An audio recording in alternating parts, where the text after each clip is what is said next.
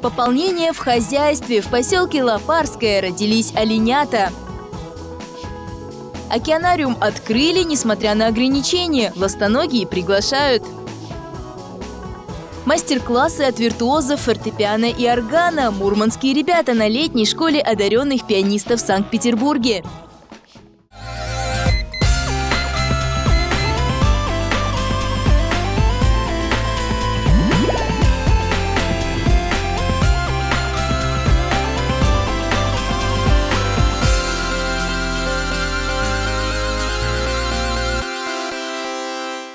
Доброе утро, дорогие друзья! Сегодня 30 июня, среда, в студии Ляна Мхитарян, Женя Кричуха и Ваня Герасимов, наша звезда из Дальнего Востока.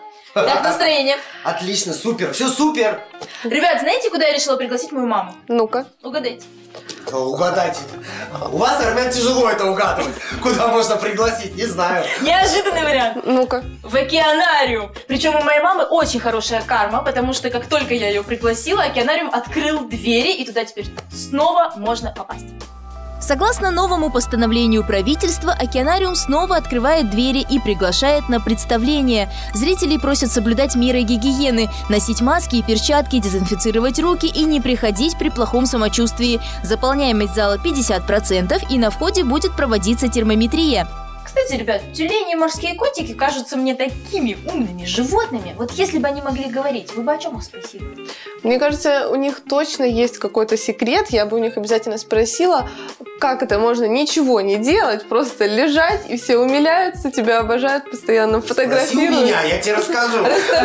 Ты не такой жирненький, как тюлени. Ну, это еще, подожди, еще не зима, здесь еще наберем в течение времени. Я на самом деле бы не спросил у них, потому что зачем, чтобы они понимали наш язык? Надо вот, чтобы мы их понимали. Я, например, с ними нормально общаюсь, если что. О, секретики тюлени, да? Да, у меня с английским плохо, а вот с тюленевским нормально. В общем, готовьте вопросы для тюленей, и мы ныряем сегодня в новый день и расскажем вам еще очень много интересного.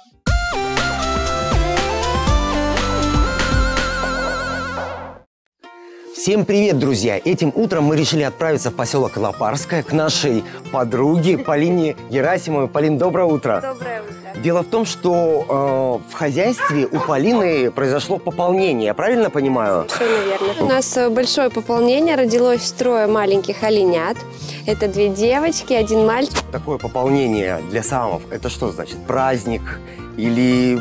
Особенно для домашнего хозяйства, конечно, это супер прям праздник, я бы сказала, потому что это главный показатель хорошего содержания животных. Для нас это крайне важно. То есть, если животное чувствует себя некомфортно, там, во-первых, может не наступить беременность, или же она пройдет, но животное не приспособится к закрытой территории, да.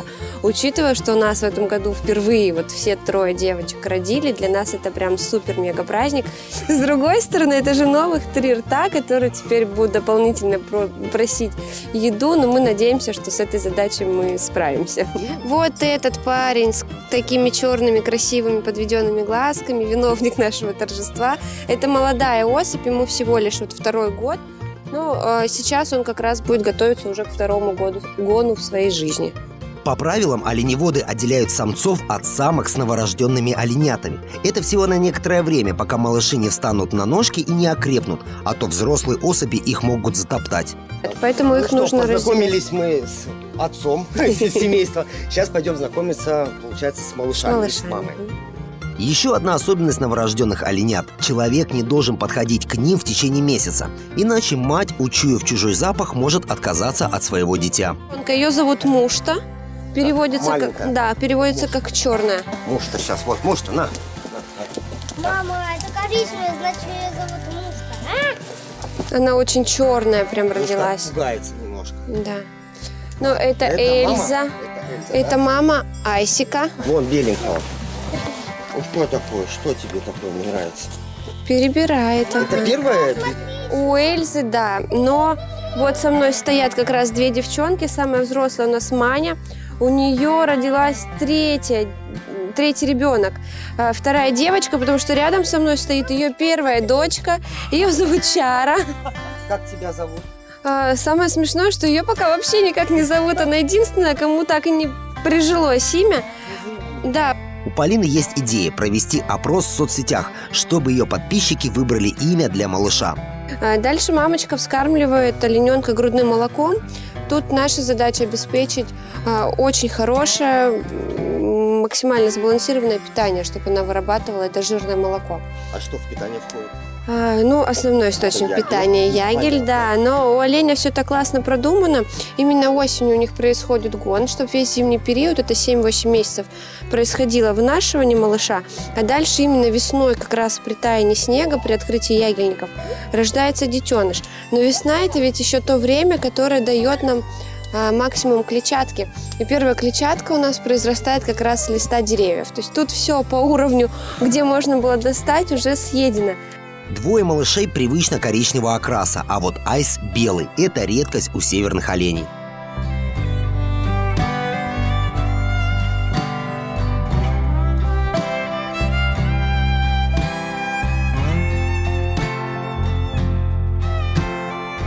Помимо оленят, пополнение произошло и у кроликов. Это порода гигант. Таким ушастым отлично живется в нашем северном климате. На этом у меня все. Пожелаем новорожденным питомцам здоровья и попрощаемся. Хорошего вам дня!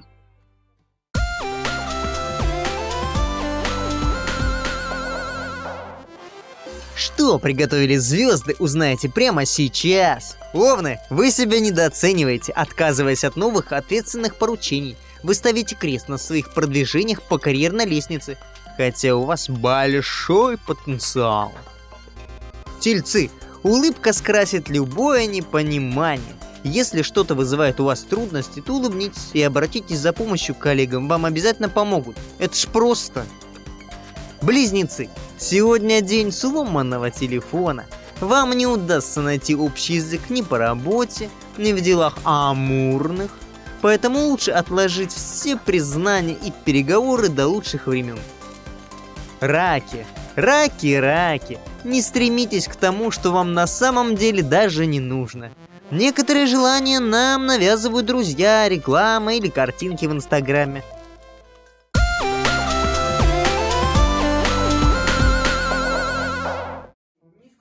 Чтобы стать профессионалом в какой-либо области, необходимо ежедневно практиковаться, общаться с единомышленниками и участвовать в различных конкурсах.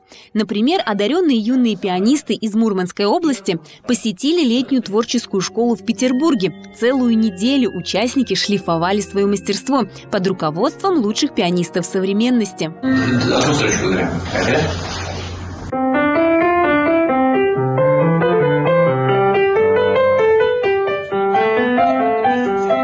Такая возможность появилась у ребят благодаря участию в федеральных проектах «Музыкальные надежды Арктики» и первом всероссийском фестивале музыкального искусства имени Крыловой.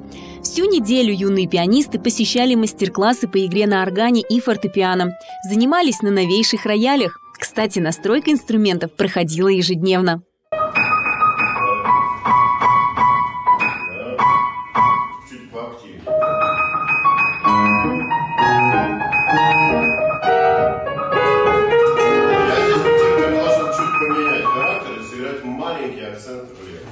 Помимо практической части, для ребят была подготовлена и культурная программа. Например, они посетили концерт в Большом зале Петербургской филармонии, узнали об истории знаменитых роялей, посетили Эрмитаж, Мариинский театр и Царско-сельский лицей, где учился сам Пушкин.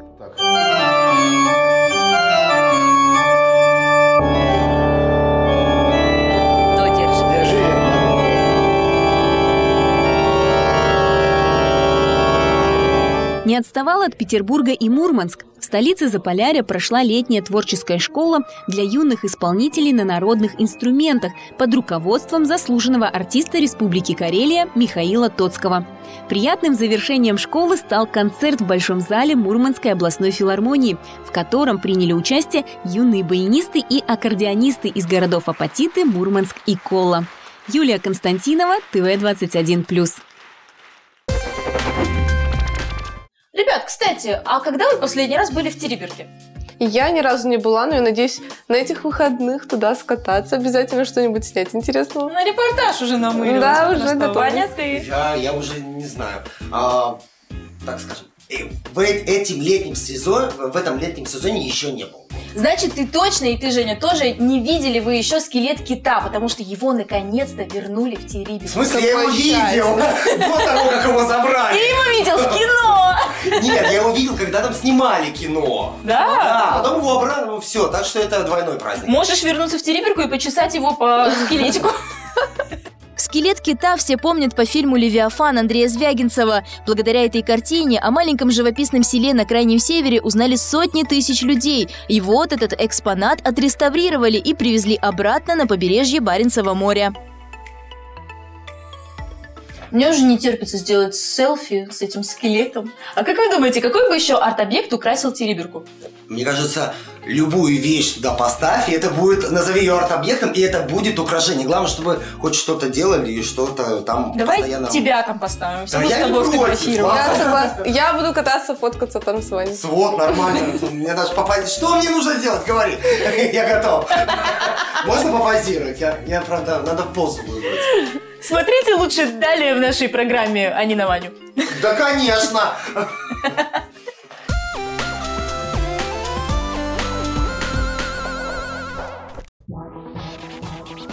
Семья, спорт, КВН и работа в цехе электролиза никеля. Знакомимся с коренным мончегорцем Артемом Шишкиным.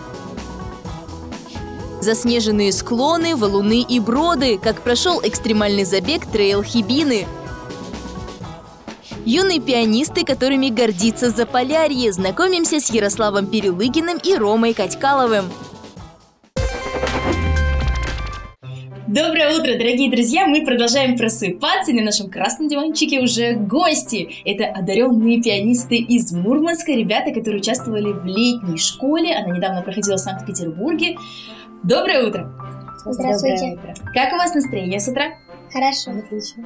Супер. Давайте я вас представлю. У нас сегодня в гостях Ярослав Перелыгин, ученик музыкальной школы номер 5, Роман Катькалов и мама Яна Серенкова, мама Ярослава. Доброе утро. Доброе утро. Ну что, расскажите, вы не так давно вернулись из Петербурга, вы участвовали в летней школе, не так много ребят получили такую прекрасную возможность. Как впечатление? Понравилось? Да, все очень понравилось. Были очень хорошие мастера. Больше всего мне понравился Олег Вайнштейн. Я с ним нашел общий язык, смог поиграть в 2 руки. Ух ты! Да, он мне показал в одном произведении педаль, как с ней играть. Да, и еще мне понравился орган. Орган! Ты в первый раз на нем играл? Да. Ну и как? Долгий был мастер-класс? Что ты успел вообще попробовать? Ну, я смог научиться играть кусочек произведения, стаккато и фуги. Вот. Каково было играть эти произведения на органе, а не просто на фортепиано или на рояле? Было очень круто. Рома, ты поделись впечатлениями. Было все отлично. Были мастер-классы. Больше всего мне понравилась Анастасия Ярославовна Мазанкина. Мы ходили в филармонию, в малый большой зал, в филармонию Шостаковича. Гуляли по ночному Санкт-Петербургу. А, то есть у вас были не только мастер-классы, но еще и какая-то своя туристическая программа, Да. Мы отдельно ходили. Яна, поделитесь впечатлениями. Вы уже сопровождали сына в такой поездке или это был такой первый опыт? Нет, это был у нас первый опыт. И вы, наверное, лопаетесь от гордости, да? Я вообще счастлива за всех детей, которые были в этой поездке. Потому что всего 12 человек из Мурманской области, которые удостоились этой возможности. Не просто получить профессиональные знания, но еще и поговорить по душам. Яна, расскажите, где были, как проводили время? Где были? Мы нашей делегацией ходили в большой зал Петербургской филармонии, присутствовали на концерте величайшего пианиста нашего времени Дмитрия Маслеева. И этот концерт нас очень впечатлил. Очень здорово, что наш город не стоит на месте. И есть такие замечательные люди, как Анна Гришко, которые сами развиваются и нам не дают стоять на месте. Что спасибо вот ей большое, что у нас появилась такая возможность А, кстати, как все начиналось-то, ребят? Фортепиано, не сказать, что самый популярный инструмент для мальчиков. Часто дают ребят там на скрипку, на гитару, да? А тут такой прекрасный классический инструмент. Как вообще вы нашли его? Как его выбирали? Помните? Да. Поделись, Ярослав. Я помню то, что в маленьком возрасте, когда мне было 3 года. Ты помнишь 3 года? Да. Я с родителями поехал в музей Чайковского, ну, в его дом. Вот. И там можно было сфотографироваться с его роялем. Мне даже разрешили на него сесть и что-то там понажимать. Мне это понравилось. И потом я сказал своим родителям то, что я хочу пойти вот играть. Ян, так и было, да? Ну, у нас вообще интересная история с Ярославом. У нас старшая сестра, когда мы ее записали в первый кружок, а у них разница в возрасте 3,5 года. И мы спрашиваем у Ярослава, так что, Ярослав, куда тебя записать? Где бы ты хотел заниматься? А он говорит, запишите меня туда, где вот так вот пальчиками играют. Ну, мы, Ярослав, тебе еще рано, ему было годика 3, ну, в этом возрасте. Подрастешь, запишем. Ну, и вот где-то в 5 лет он опять говорит, мама, запишите меня в музыкальную школу, я хочу играть на пианино. Ну, пришлось вести его в музыкальную школу. Это была подготовительная группа в садике. И вот с тех пор мальчик занимается музыкой. Ну, с ума сойти. Это, конечно, классно, когда, ну, это значит душа зовет, и душа сама выбрала свое увлечение, да? Рома, а у тебя как это было? У меня в 6 лет в садике был кружок по игре на фортепиано. Я ходила на занятия, и воспитатель сказала, что по окончанию этого кружка мне нужно перейти в музыкальную школу. Не пропадать таланту. И с тех пор... А в каком ты уже классе? Уже в 8. Слушай, ну, за 8 лет, наверное, у тебя было очень много каких-то концертов, выступлений, да? Где бывал? Расскажи, какие были. Я ездила в Мурманской области. По Мурманской области это город Гаджиево, Мончегорск. Ездили в Петрозаводск. По Мурманску были филармонии. И в других музыкальных школах. Яночка, а напоследок посоветуйте что-то для родителей, у которых дома растет музыкант. Какие бы вы дали советы, чтобы помогать? Наверное, самый главный совет, который можно дать, это не мешать своему ребенку. Смотреть и наблюдать, что у него больше всего получается, к чему он расположен, к чему он бежит и стремится этим заниматься. В нашем случае так получилось, что это спорт и музыка, неразделимые. Мы и туда бежим с огромной радостью и с любовью, и на музыку мы также бежим. Но там он физически себя развивает, реализует. А здесь у него прям душа поет, когда он играет на фортепиано, потому что это бывают такие прям спонтанные моменты. Вот вчера уже 11 вечера мальчику захотелось сыграть на фортепиано. Ну как? Сказать нет?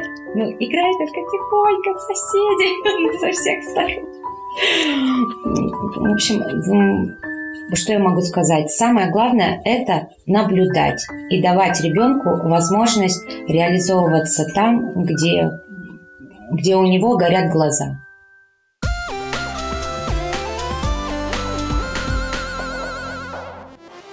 Прямо сейчас продолжение гороскопа. Львы, общение с партнером никак не складывается. Если вы не можете прийти к компромиссу, то стоит оставить любимого в покое и заняться собственной жизнью. А там, глядишь, и отношения придут в порядок. Девы, правила и жесткие рамки не для вас. Мыслите шире и свободнее, тогда ваши таланты засверкают в полной мере. Весы, чаша вашего терпения скоро переполнится. И тогда всем придется перетерпеть нешуточный взрыв. Будьте осторожны, как бы самим не пострадать в результате такого ЧП. Скорпионы. Из-за вашей невнимательности страдают другие люди. Ну зачем же браться за дело, которое вы все равно не сможете довести до конца, а? Доброе утро всем, кто к нам присоединился. Женя, Ваня, а вот ради чего вы могли бы пробежать 17 километров? Вот если бы на финише вас ждала... Сюрприз какой-нибудь. Я бы только с неожиданностью вот этой бежала и ждала, что меня там ждет. Иначе нет. Наверное, там чемодан денег, женщины и музыка. Ваня, ты такой меркантильный! Да, но это же...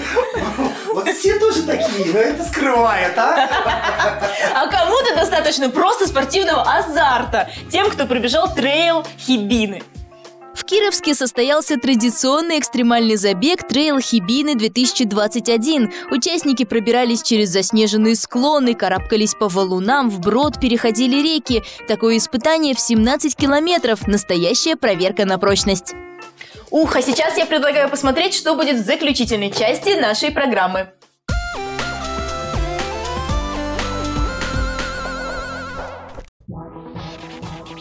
Проект «Мастера» о профессионалах Кольской ГМК. Новый герой Артем Шишкин. Еще один герой проекта «Мастера» Артем Шишкин, профессионал своего дела, сотрудник Кольской ГМК, чистильщик продукции. Про таких людей обычно говорят: и как ты все успеваешь? Потому что Артем активно проявляет себя и на работе, и на сцене. И сейчас мы у него обо всем подробненько расспросим.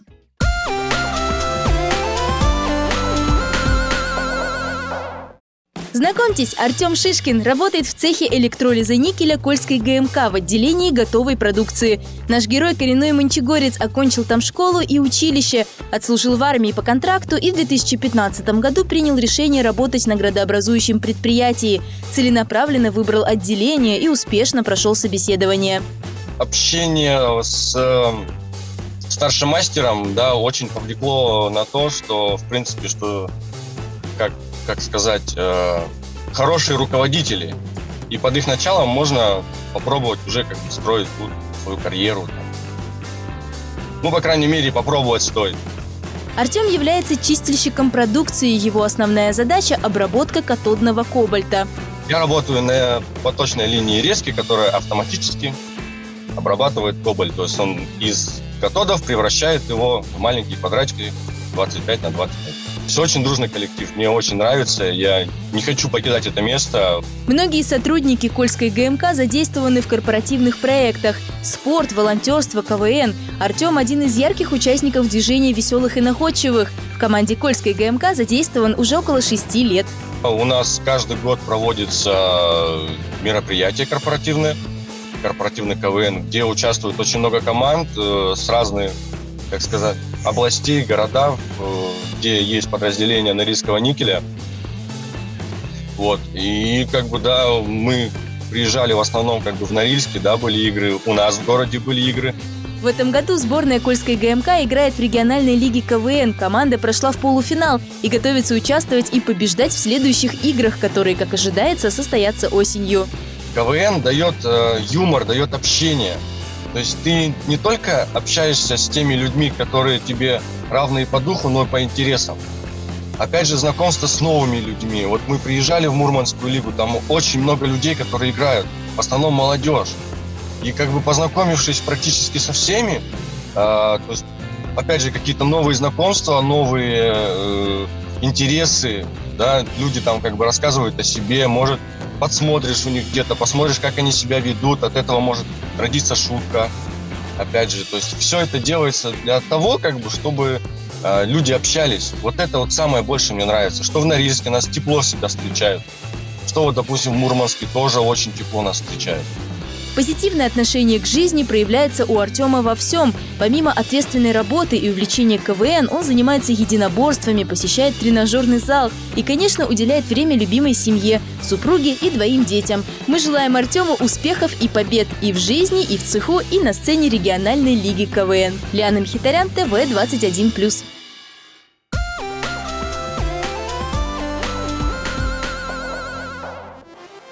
И вновь за советом к звездам.